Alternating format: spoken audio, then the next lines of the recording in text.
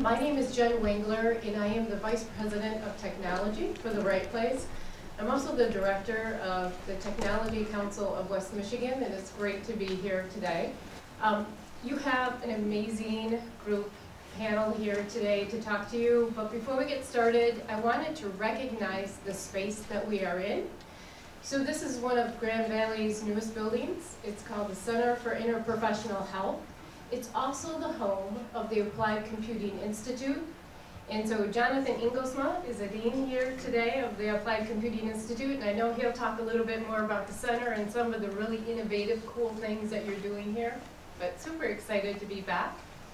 I wanted to spend this morning talking about Grand Rapids and what we are doing kind of in this push to become the next tech hub of the Midwest. So communities all over the country are positioning themselves to be the next innovative center or technology hub of the world. And so over the next 30 to 40 minutes, we're going to talk a little bit more about how we're doing that here in Grand Rapids. Our business research team very early on went on a bit of a virtual journey, and they studied cities that were similar in economy to Grand Rapids.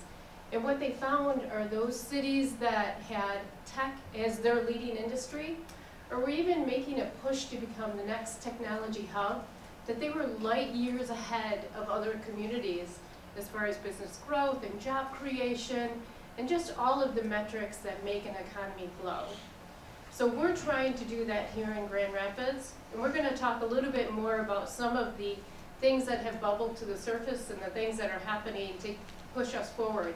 And my hope for you today, regardless of where you fall in that pendulum or what you're doing, whether you're a technologist, you're new to the area, you're an existing resident, that you can see yourself in some of these actionable items and activities that are happening today. So with that, we'll get started. I'm going to start by providing our panelists an opportunity to talk about themselves and the very cool work that they're doing. And then I'll kick it off with some discussion and some questions for them. I'll open it up to the audience and allow you to ask some questions of them. And then we'll end with a brown bag lunch at the end. So, sound good? Cool. All right, let's kick it off. Bobby, would you take it? Sure. Good afternoon. I'm Bobby Fleischman, Provost and Vice President for Academic Affairs at Ferris State University. I see we have a colleague here, Jonathan Maroney, Professor Maroney from our Kendall College of Art and Design. And he leads innovation on our campus. And we have some very exciting things going on, including something I'll talk about, and that's our Center for Virtual Learning, which will come online this September. It's a $30 million building that's going to house our information security, our School of Education, as well as the first esports dedicated arena in the state of Michigan. A lot of exciting things. We're also going to have our television digital media program in the building, as well as the first artificial intelligence program in the state of Michigan. So we're really excited about innovation and having faculty like Professor Maroney and others who are really helping to drive this. Thanks, Bobby. Rob? Great. So Rob Llanes, Senior Vice President of Business Development at The Right Place. Happy to be here. In regards to what we do at The Right Place, we're an economic development organization, and we're tasked with building out, helping businesses that are currently here to sustain, to build bigger, or to attract businesses that are not currently here and come into the region. Our team is made up of 4 key work streams. It is business development, it is technology, it is manufacturing services, and attraction initiatives to essentially bring companies that are not here currently, and to attract those into the region. I'm Jonathan Engelsma. I'm part of the School of Computing faculty here at Grand Valley, and I also serve as director of the Applied Computing Institute, which is actually right here in this building. Jen, thank you for plugging this beautiful facility. But we're actually in the 5th floor here, and if you approach the building from the the east, you might have seen this horse up on the patio. And so our office suite is right there. So we always tell our industry partners there's a lot of computing horsepower up there. So when you see that horse, if you haven't come up to see us yet, please do. So the Applied Computing Institute is regionally focused, and it's an experiential industry-sponsored, experiential learning industry-sponsored platform for all things computing. And it originated here in 2018 based on work we've been doing for almost a decade. And all of our computing students actually interact with industry partners at some point in their academic career, and all those relationships begin in the Applied Computing Institute. Recently, we've started to have conversations with some of the other computing programs in the area because we're one of the larger programs in computing and we have some scale, and we would like to take what we've already built and make it truly a platform, not just for Grand Valley, but for some of the other peer institutions in the area as well. So we've talked to, if some of you are out there and you haven't heard from us yet, you're on our list. We've started those conversations. And the other benefit of a platform like that in West Michigan is that it gives the industry partner sort of one place to go to basically start conversations and collaborations with faculty and students across West Michigan, not just at Grand Valley. Thank you. I'm Dan Chuparkoff. I am a technology leader at Google. I work on Google Cloud technologies for mobile app development. And I also have a small consulting business called Reinvention Labs, where I help teams figure out how to adapt to change and reinvent the way they collaborate so they can be more innovative, lead in their industry. That's the kind of stuff I am looking forward to talking with you all today. Thanks, Dan. So I mentioned I host this technology council. So we are a group 34, 40, something like that, CEOs, CIOs, leading technology organizations all across West Michigan. And so we talk a lot about talent, we talk a lot about innovation and how to do both to remain competitive. So my first question is Dan. Dan, in the work that you do both at Google, and I know you do some other things on the side, what can companies do to continue to be innovative and creative with their teams and help them grow and grow their products? Yeah, so personally, I left a job in Detroit for a job in San Francisco about 12 years ago. And I didn't do it for the money. Sure, I got paid more, but I was also paying like $6,000 a month for my two-bedroom apartment. So like, realistically, you're not actually making more money by going to Silicon Valley. But people are going there, and why might that be? I went there because I could learn an amazing amount of stuff. Technology is moving really, really, really rapidly. I went to school like 25 years ago. Like, I didn't learn anything then that I still do now. So I needed a mechanism for continuously learning. And I got that by surrounding myself with people that just went to school last week and bosses that have done work for 15 years in technology. And so that ability, the opportunity to continuously learn, keep people at your organization. Hiring them is another story, and we talked a lot about that in the last hour and a half here. But once you get them, you also need to give them the opportunity to continuously grow and become innovative themselves. That's a really important part about growing a technology hub that has longevity. If people don't have a way of keeping themselves current, learning the new technologies in data science or the new technology innovation in design, like those are the kinds of things that help you stay marketable as a person, and that's a really, really important part to consider. Thank you. So Jonathan, this next question is for you. I know that, you know, in Western Michigan, we have a really strong and vibrant software consultancy base, but our goal is to get out more product and product development, both within our existing companies as well as new companies coming in. ACI has been an amazing asset for us in West Michigan and continues to engage with our businesses around supporting their product development with their student base. Can you talk a little bit more about that?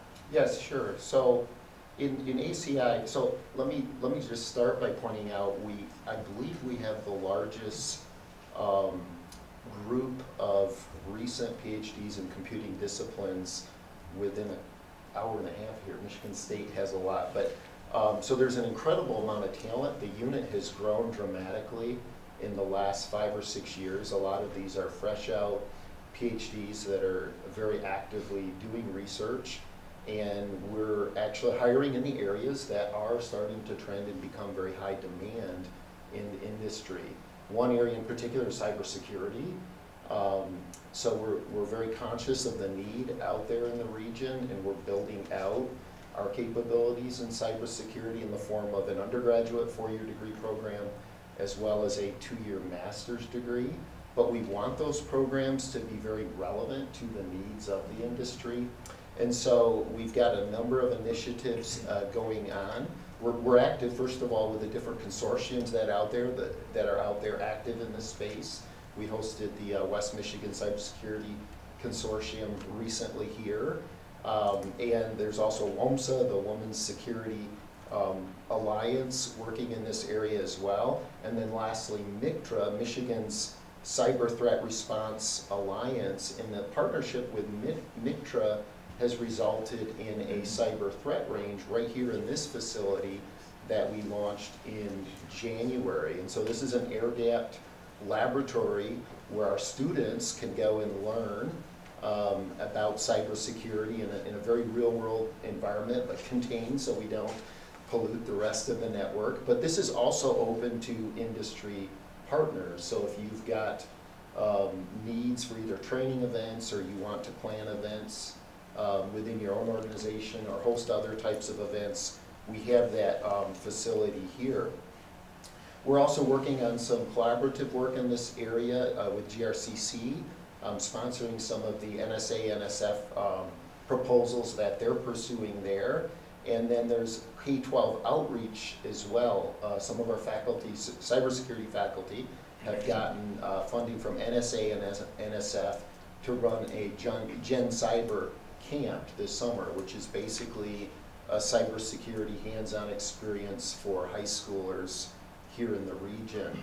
And so there's a big investment there that the university is making in cybersecurity. The other thing we're hearing a lot from industry, and all of us are, given the whole ChatGPT conversation that started back in November, is what I call long-tail AI. So companies like Google brought us AI.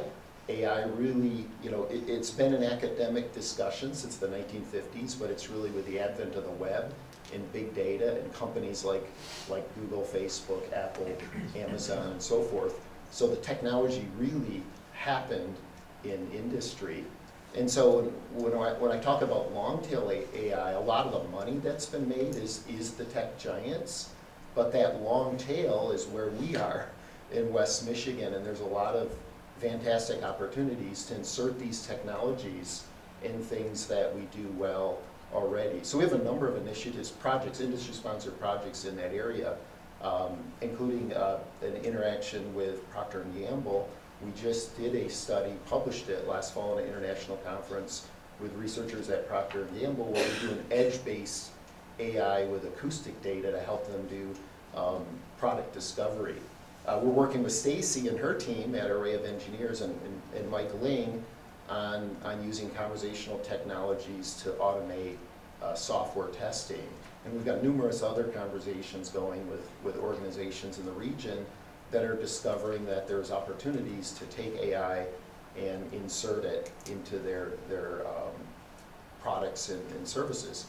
And then lastly, we're also working with some of the larger companies, including Apple and Amazon, to explore ways to get some of their technologies, not just here in our curriculum and in the industry, in the educational environment here, but how can we create, as a platform, how can we provide training and access to these technologies to people, to the public in general. So actually we're partnering with some tech council members and Amazon directly to launch a series of Amazon instructor-led cloud computing, one-day training opportunities on various Amazon technologies, and that's going to start in May. In this facility here again, you'll see those advertised shortly if you're interested. So that's a quick sampling of a number of different things we're doing with our industry partners. All right, thank you, Jonathan. And if you've not read Crane's Grand Rapids, they just launched yesterday, and the first two articles that came out were about Grand Valley and all of the cool things happening, so super excited to see that. So Bobby, my next question is for you. As we push towards becoming this innovative hub of the Midwest, creating that container where those thought leaders come together and kind of talk about the next best product or knowledge spillover or all that great stuff is going to be super important. I know we talked about in our tech strategy a little bit about the center. I wonder if you talk a little bit about what's happening with that. Well, just within the past couple of weeks, some of the faculty, led by Dr. Molly Cooper, have been working, and they're going to be part of the Center for Virtual Learning.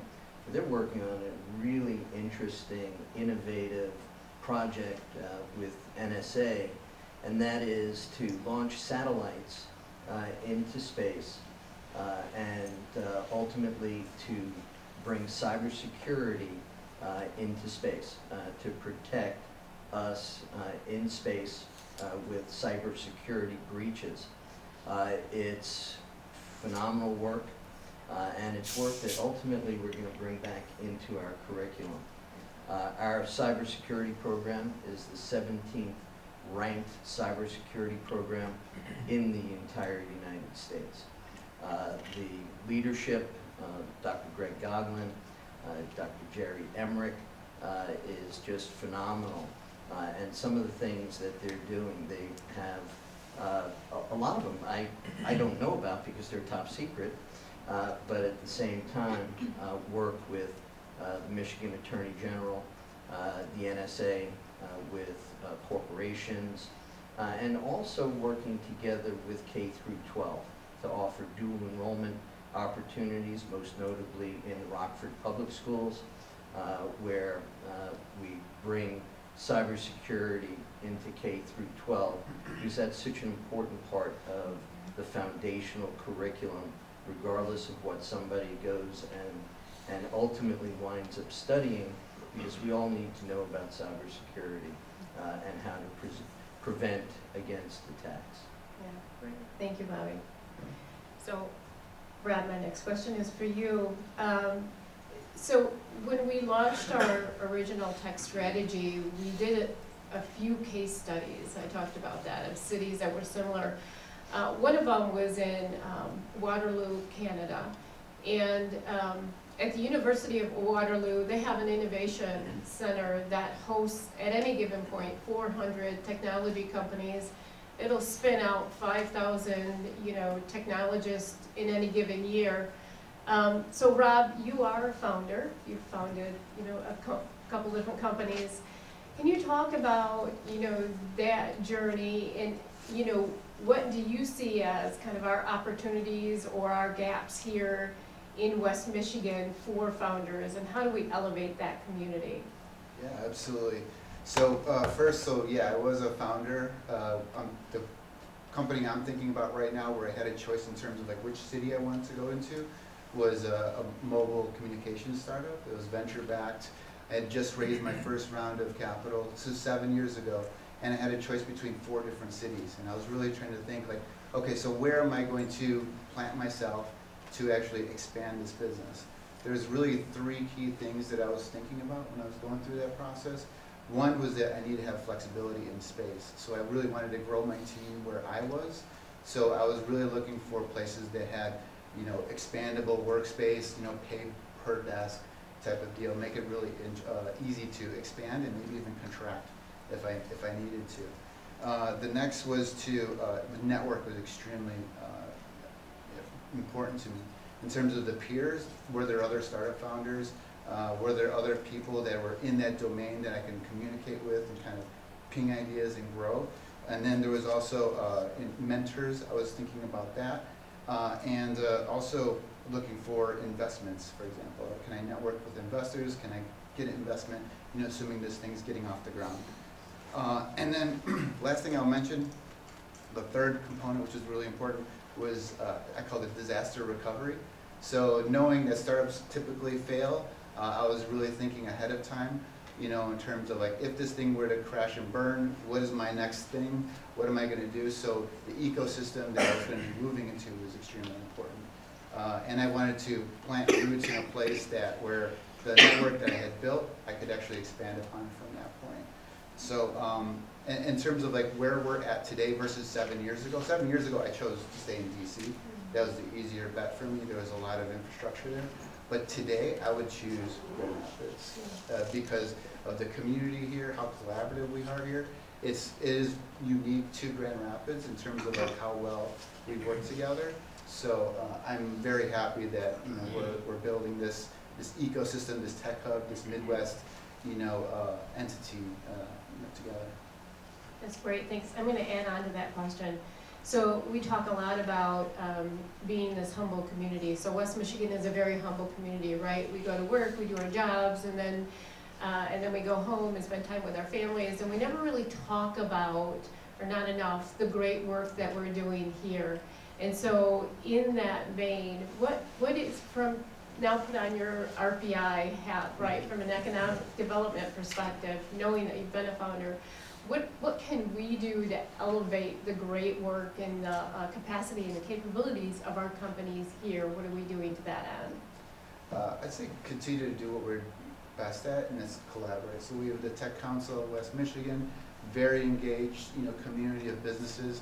And when we go out to places like Silicon Valley, or we go to South by Southwest over in Austin, or we go to CES over in Las Vegas, what we're finding is that businesses in our community are going with us. They are getting business. We're helping them connect them with businesses. They're connecting us with businesses that might be interested in doing, you know, their thing here in the greater Grand Rapids area. So I feel like more collaboration needs to continue, and we also need to look for more investors, more mentoring programs, and I know we're all working on those things, so very happy to be engaged in those initiatives. Yeah, great, thanks. So I really have the best job in the world, right? I get paid to go out and talk to some pretty amazing people all over the world and talk about the technology and the things that they're doing, and then show off West Michigan, right? So I'm going to talk a little bit about a story. So Jonathan connected me with a technologist, a gentleman that owned a software company in Colombia. And he and his wife, during COVID, finally got to the point where they're like, you know, we're tired of traveling, we want to move someplace with our children, settle roots. And so they chose Grand Rapids, West Michigan. And so then Jonathan made the introduction, and we spent some time kind of talking about, you know, what his desires and his needs are kind of here. And it dawned on me that, you know, technology is one thing, and getting connected and helping them move their product along was one thing, but really the relationship, the networking side was just as important to him. So Jonathan, to that end, I know that you are doing that with not just this particular young man, but other founders and technologists that are coming in from all over the country. Can you talk a little bit more about how you're trying to get them engaged? Sure, yeah. It's interesting listening to Rob, and then you brought up the Alejo Montoya, Yeah. our mutual friend. I'm glad that you said his name, because I would have questioned that. Yeah, a fantastic person, great entrepreneur too. But listening to Rob's story, when I met Stacy a couple years ago via the Tech Council, I think her story was very similar. So Stacy came to Grand Rapids and founded Array of Engineers. And I bring up Array of Engineers again because I think they're sort of the poster child for what it looks like for a smaller organization, a younger organization, to collaborate with the university. By the time I met Stacy and her team, they were already involved in our School of Engineering co-op program. They very quickly jumped onto our senior project sponsorship opportunity, which basically gives the company the opportunity to sort of own 3 seniors for 15 weeks and have them work on a custom software deliverable that's aligned with whatever interests they have. And so I think after our initial conversation, Mike sent a proposal and we were doing one of those in weeks. But more interestingly, last year, with Array of Engineers, we launched a collaboration involving Dr. Rahat Rafiq, who is an AI expert, conversational technologies in particular. And so Mike and Rahat have been using these technologies in the area of software test. And with a degree of success. I think there's some papers in the pipeline being presented at some industry forum venues. But more importantly, and this gets back to the small company and the opportunity, Mike and Rahat recently put together an ESPER grant application, and now they're going to expand the collaboration and get some government money to help with that. So that's a fantastic way for founders in small organizations to come to the university, leverage the talent we have here, and together obtain some of that resource that can be used to expand your business. But the other side of that, and this is what I know from my conversations with Stacy, that she understands very well, is the impact you're having on the learners. So on the projects that Array of Engineers engaged with us on, we have undergraduates, both in the co-op programs as well as the sponsored senior projects, multiple undergraduates. But on the research project, we have international graduate students that we've recruited to West Michigan using the funding Stacy is providing us. And this is world-class talent, right? And so they're actually getting exposed to our company. What Stella brought up in the previous panel is very, very real. There's a huge ROI here, and these international students, a lot of them, I hate to say it, with the exceptions of Stacy and her company, a lot of them are going to California and to big tech. Most of those would stay here if they had that relationship and opportunity with our industry here. The other thing Array of Engineers is very involved in is K-12 STEM outreach, right? So they recognize, the relationship with their talent doesn't start at the career fair at the university when the student's going to graduate in another month. No, it actually starts, the investment starts at K-12, right? So we have to have this holistic involvement of our industry partners. And the university, of course, helps facilitate some of that STEM outreach as well. Thanks, Jonathan. And I know Ferris is doing some amazing things too.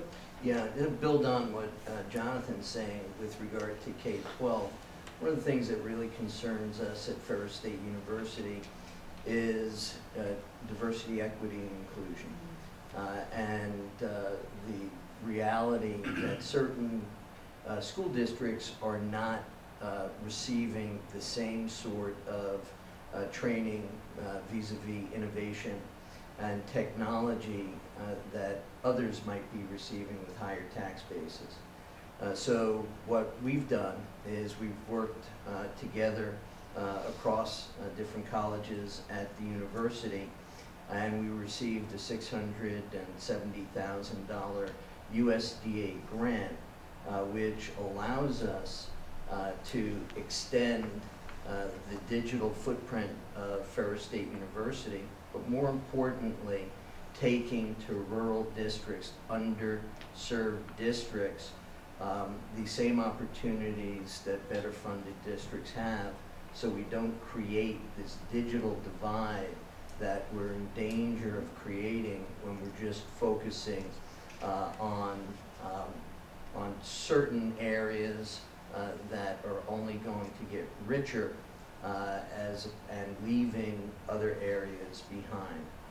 And in particular, we focused on STEM courses and delivering STEM courses or STEM-related courses to rural Michigan districts and giving those kids a chance to have the same opportunities that other students in better funded districts have.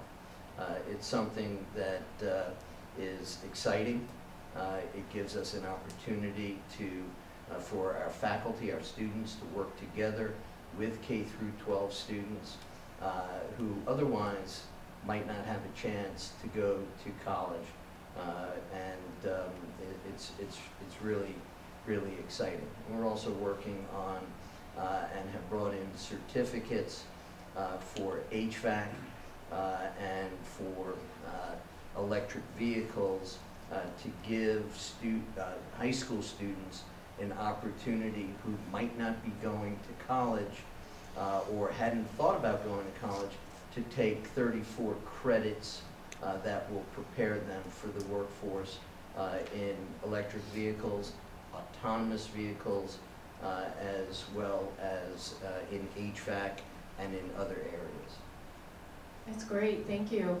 And one of the things that we did with the tech strategy quite a while ago is we convened a subcommittee of the council that is now going out and meeting with our K through 12 schools, helping them re-envision some of the programs that they have. East Kentwood was one of the first schools that we started to work with, and they are taking a second look at their summer school program and using that as a possible opportunity to create awareness around technology and the jobs of the future. So I think that'll be, thank you both, that'll be super important going forward. So I want to switch over to business growth, which is kind of the last leg of the tech strategy in an area that we really excel in at the right place. You know, helping our companies here as well as those that are looking at West Michigan as a place to grow and bring their talent to. So in West Michigan, I always say we are a community of makers, right? We're founded on making things, kind of the first Silicon Valley of the car industry.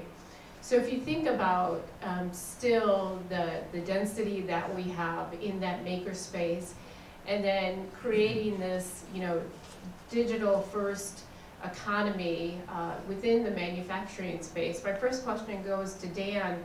So Dan, you and I talk about this a lot, right? Like, what is the sweet spot for West Michigan as far as becoming this digital first economy and being in this makerspace? So can you talk a little bit more about that? Yeah, for sure. I think it's an exciting opportunity. When I look at what I know about Michigan and what I see happening in the world, there's this plateau moment that's coming at us quickly, where lots of people make software in the world. You're not competing with Silicon Valley, you're competing with Sweden and India and Poland and Thailand, and making software is accessible to lots and lots of people. You can do it on a phone, and that's it, with a one-person startup.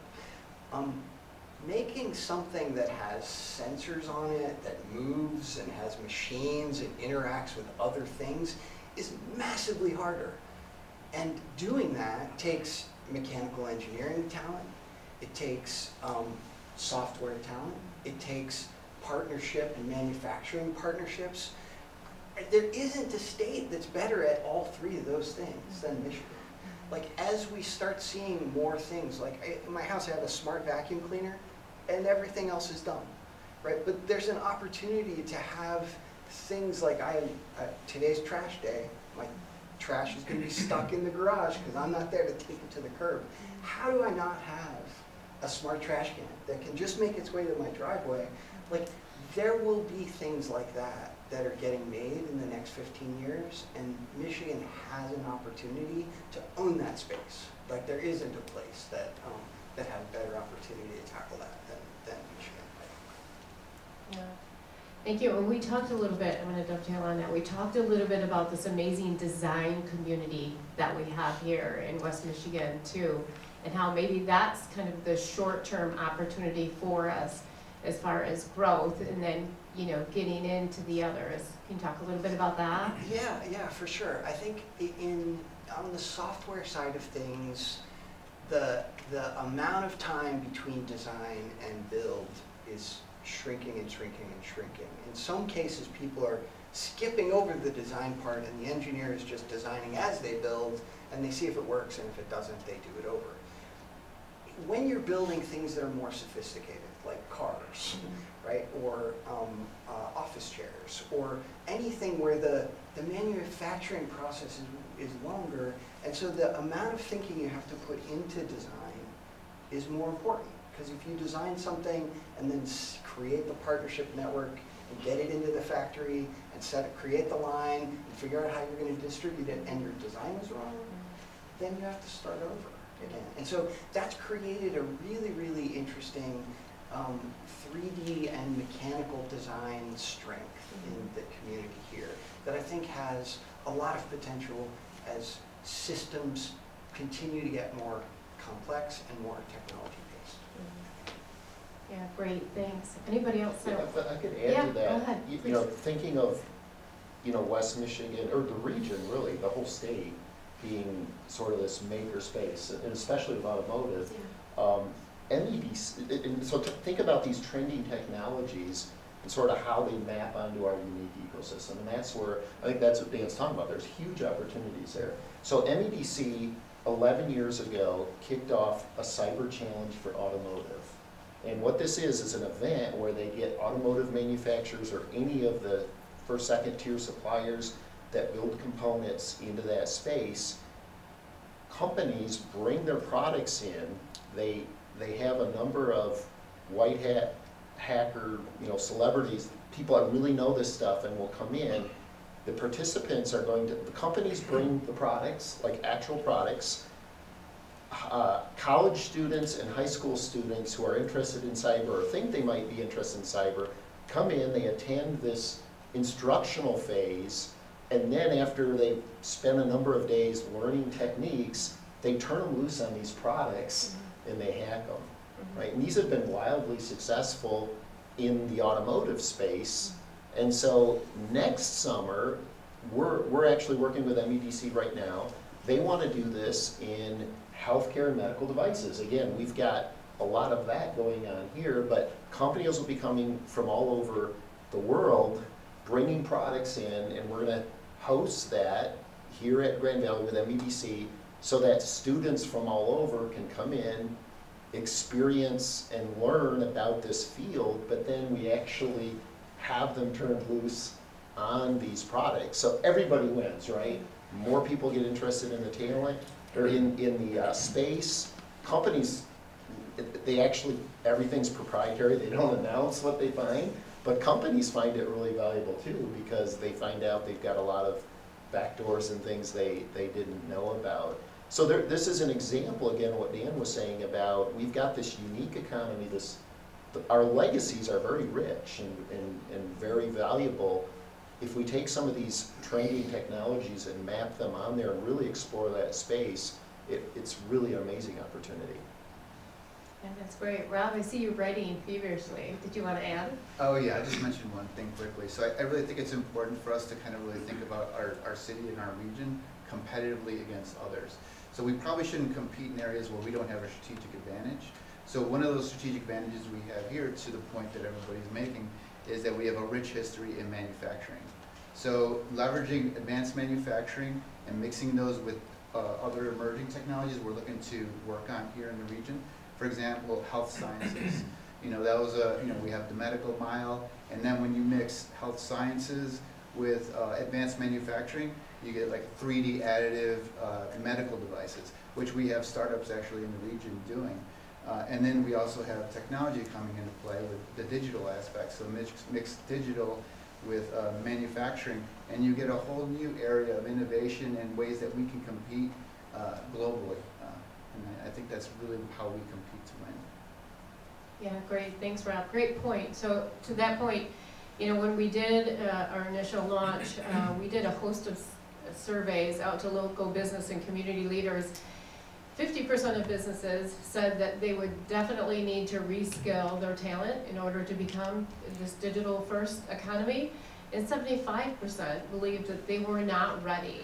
And so to that end, Bobby, I think about Ferris Kendall in the amount of design expertise and all of the design people that come out of Kendall alone. Can you talk a little bit more about that?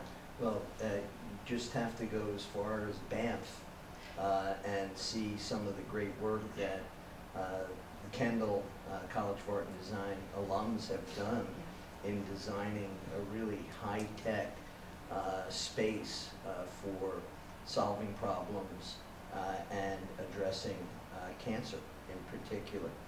And we take a look at design when Jonathan and our colleagues, we've had a lot of conversations about design and what is design, because there's so many different aspects of design, whether it's product design, design thinking, whether it's in the tech space, whether it's in the real space.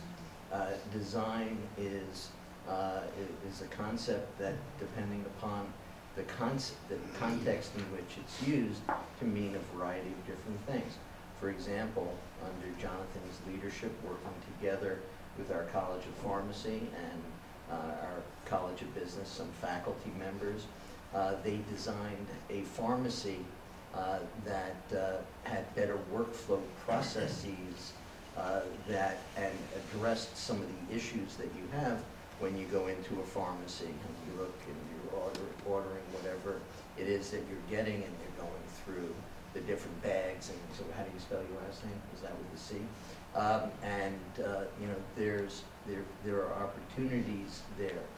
If we come back to MEDC and their support of technology, the $3.2 million grant that they recently awarded Ferris State University to focus on electric vehicle batteries, lithium-ion battery production and research, the state is willing to support, and that it goes to what my colleagues here are saying, is that Michigan is the place, and it's climatically a lot better than most of the rest of the United States, even though this week, notwithstanding, with the climate. But you know, at the same time, this is a great place. I was away from Michigan for many years and came back here purposefully because it's such a great place to live, to work, and to play.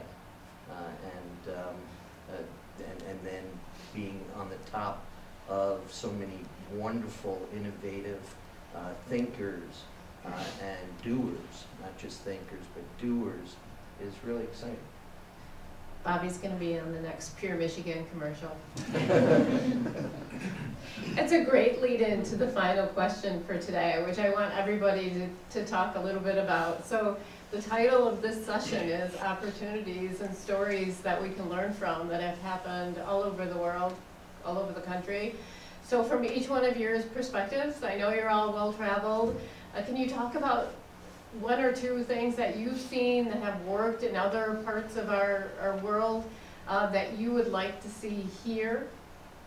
We can start with you, Dan. Sure. I think one of the fundamental things I believe is that we all, every one of us, everyone on our team, has to be continuously learning. The world is changing around us all the time, and we need continuous education programs for adults. We need, you know, better STEM education things for younger people, but all of us have the responsibility to be continuously learning. And so one of the things that Silicon Valley, I think, did really well is there was just always, every week, there was some meetup somewhere where I could just go and listen to somebody at Dropbox tell a story about how they do things at Dropbox, or somebody from Facebook, like way back when it was earlier in its life. Hearing those stories of other people being successful at the thing they're trying to do that you're about to try to do is really, really helpful. And so I think we need education processes that look very small sometimes. Not a 6-week program, but just like a 2-hour thing, like this. Yeah. Right? There should be more stuff like this. Yeah. That's great, thanks. And I'll just add a quick plug. So we did, last year, started off our Founders series. So these are happy hours where we bring founders together, not just from West Michigan, but all over the world, can talk about how they walked the journey successfully. Our next one will be on May 18th, and it is a women-led panel. So women founders in West Michigan are all over talking about their journey. So I hope you can all join us. Thank you. Jonathan? So, you know, I think in a tech economy, the most important asset, I mean, its prerequisite is a critical mass of talent, right? And so often when we think of tech, we think of innovating in tech. But what Dan just mentioned is really innovating in education. And I think that's what we have to learn how to do, and we have to do it more. Our legacy ways of educating don't always fit in a rapidly changing world. So can I tell 3 quick stories? You sure can. So Paul Doyle and I, we worked in the 5th floor last July, I think. We walk into this building, and when you came in this morning, you probably saw the signage for this event. And we saw Developers Den coding camp. And we're like, what? What is this? We're like the computing guys here. We don't know anything about it. So we sort of like snuck in the room. And it's this high schooler teaching 50 other high schoolers how to code. A high schooler, 12th grader with his 8th grade brother. So Vishnu Mano, some of you might know him. Yeah. Vishnu is like getting to be a celebrity here with his winning pitch comp. He's got his own LLC. Oh, yeah. But it was really remarkable because they were, him and his brother were incredibly effective at teaching their peers how to code. And so we dragged them upstairs after the event and got to know them a little bit. And we found out they've been doing this kind of stuff since they were in 5th grade, right? Yes. So we actually got very close with Vishnu. He's been dual enrolled this past year. He's actually, Zach DeBryan, who's doing biometric high performance machine learning algorithm. Vishnu's been working with him as a high school student, dual enrolled. But the other thing we've done is we've introduced Vishnu to our MI STEM group, also hosted here at Grand Valley. And they're hoping to present what Vishnu's been doing at TeacherCon this summer, which is where all kinds of K-12 teachers come to learn about innovating in education. So I'm pointing this out because here is some organic growth. This is our community responding to the need, despite us leaders and educators, right? It's happening. So imagine if when we see this happening, if we actually create a platform where we can stand this up and get all the K-12 peers teaching each other. So that's story number 1. Story number 2, during COVID, Steve Hodas, one of our colleagues here at Grand Valley, very innovative man, created what's called the K-12 Connect. And it's really a brilliant idea. It's using technology in education, but what he's done is he's created a network of over 1,000 tutors who are basically college students. And a bunch of them here from Grand Valley and other institutions around the country. And they've got this network, and it's all online, where high schoolers in STEM needing a tutor in a STEM discipline can go on this website, sign up, and basically have a college student who's studying in STEM disciplines tutor them in whatever science, math, and whatever classes they're working on. So this started during COVID, but now it's got a life of its own. There was a press release last week about this. And now there are thousands of kids all over the state of Michigan that have one-on-one tutors who are actually college students, some volunteered, some being paid. But it's this really interesting thing where we're leveraging our college students to help us inspire and tutor and help K-12 students actually grow in these disciplines. The last example I want to mention is one our president actually launched here at Grand Valley. So it's called REP4, so REP4, go out and Google it. But it stands for Rapid Education Prototyping. And so Philly Mantella is looking at all that, she's the president of the university, she's looking at all the barriers and constraints in higher ed today and trying to create value and make it relevant. And so what she's created, it's actually consortium universities that are participating, but they take the learners, they convene a bunch of learners, and they brainstorm on what are the problems in your educational pathway that you perceive are preventing you from making progress or going down the pathway you want to go and so forth. Then after they've discussed this, they start to brainstorm in the solution space. And then the student teams actually build out solutions. Some of them are technology, some are not technology, but the idea is you engage the customer, which is actually the learner, in the process of innovating around education. So take a look at that. I think it's amazing work. But this is what I think we need to do as educators in particular. We need to really be innovative in how we rise to meet the need that we have if we're going to grow a regional tech hub here. That's great. Thanks, Jonathan. I guess I'll So I would say as a region, like in the Midwest, I think is more of a culture of kind of thinking being risk adverse. You know, the idea of taking risks, starting a new business, throwing capital at something that may not succeed. I think we need to embrace risk a bit more, and then also kind of enjoy in the creative process in terms of creative destruction. Because you're going to have companies that come up and then crash, and then you're going to have some people, founders, they typically don't have a success until like their 5th company. So we have to really embrace the idea that we understand there's a process to this. There's going to be a lot of destruction, but what comes out of it is beautiful things that really help advance the overall economy. Thanks, Rob. Bobby? Well, I think we, at the university level, have to take a hard look at how we deliver content. And we have to take a hard look at people's lives, from the traditional student to the non-traditional student. And we have to ask ourselves whether we're serving these students, all different types of students, diverse students, internationally and domestically diverse students, whether we're serving their needs in terms of workforce development, in terms of preparing them for the workforce, and making the investment that they make in higher education worth it. And that might mean that we're not teaching classes on the schedules that fit us, but schedules rather that fit students, and being creative with something that we've learned through COVID, hybrid and remote delivery, using Zoom and other and Teams and other delivery modes to be able to reach students where they are, not where we think they should be. And that really, together with maybe not a full college degree, maybe certificates that just get students prepared to go into the workforce, and then as they go along with industry and partnerships, supporting the advanced knowledge and what they need along the way, as opposed to what we think they need, but really coming closer together with industry with regard to the skills and the competencies that our graduates will need.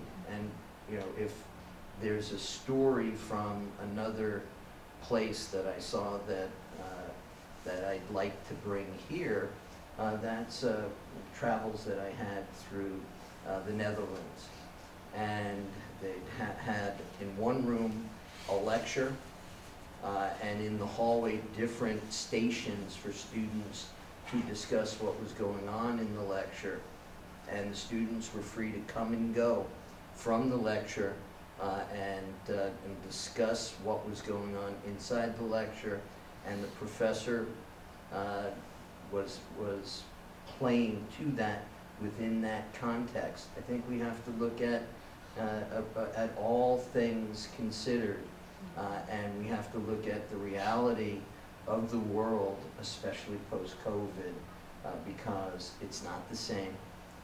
Students that are coming out of high school haven't had a traditional high school experience like all of us know, the traditional high school experience, and they're not accustomed to sitting still in a classroom and learning the way that it was perhaps before COVID. Agreed.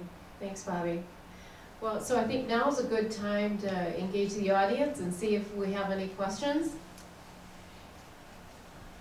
So there's mention of continuous learning as well as different methods of delivery for learning. I'm curious for myself as a kind of lifetime learner. Past 20 years I've been in college for half my life. And night classes and things like that serve me well, but I'm kind of to the point where I'm a bit over being graded and going to normal lectures and things like that. So is there consideration with continued learning similar to like Udemy courses or things like that, where the university can provide graduate studies and learning to people who have graduated but want to continue with that learning. Yeah, any, Jonathan or Bobby? Yeah, this is something that we're looking at, and that's engaging our alums, but not only engaging our alums, reaching down, taking a look at who started with us, and what happened to them, and finding where they are, and if we can re-engage them to learn more about how we can advance their lives and their careers. But that's certainly something that's, and I know GVSU is also working together with the company, as is Saginaw.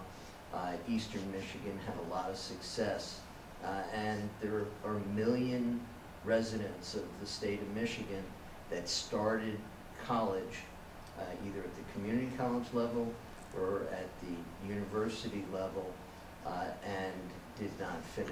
So those are the people out there together with our alums and looking at where they work and whether there would be that support. We're doing that in partnerships with GRCC and looking at, in particular, we're focused now on nursing and the RN to BSN to MSN to DNP, Doctor of Nursing Practitioner, degrees, and how we can all work together so those students can be supported by a healthcare system while they're working there, and also perhaps serving as clinical site supervisors and advancing their careers. But I'd like to take that model beyond nursing and the healthcare professions. Great, yeah, Yeah, Jonathan, too. if I could respond to that, Mike, we are definitely having a lot of conversations at Grand Valley about that. In fact, the one-day session coming up with Amazon in May is sort of one of our experiments in this area. So that's going to be a one-day, an Amazon instructor is going to lead it, and it's going to be build out a conversational technology using Amazon Lex. So it's very focused, but it's perfect for somebody who's a developer and maybe needs to build a conversational interface and wants to come in and learn how to leverage a platform. So that's one of a number of experiments we hope to do. The press release that, or the Crane Business article that ran this week that Jen opened or talked about is a project at Grand Valley called Blue Dot. And so the plan is to renovate the Eberhard Center. They're